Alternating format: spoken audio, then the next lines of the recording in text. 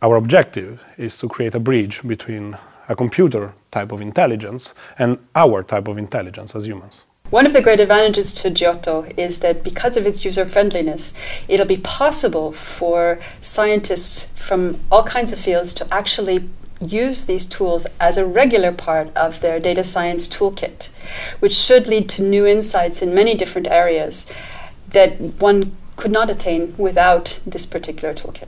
AI is an extremely powerful method to solve and tackle many problems, but it has issues.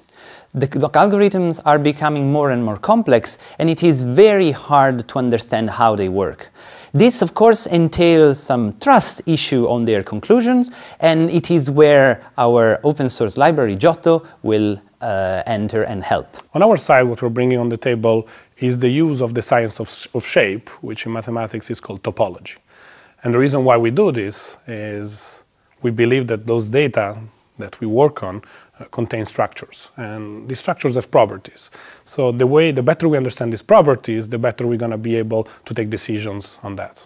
I think that this is going to be fantastic for the TDA community and also for the people who are using TDA tools to be able to collaborate more easily with people in other fields, and maybe even for people in those fields to be able to adopt the tools without having to learn too much topology.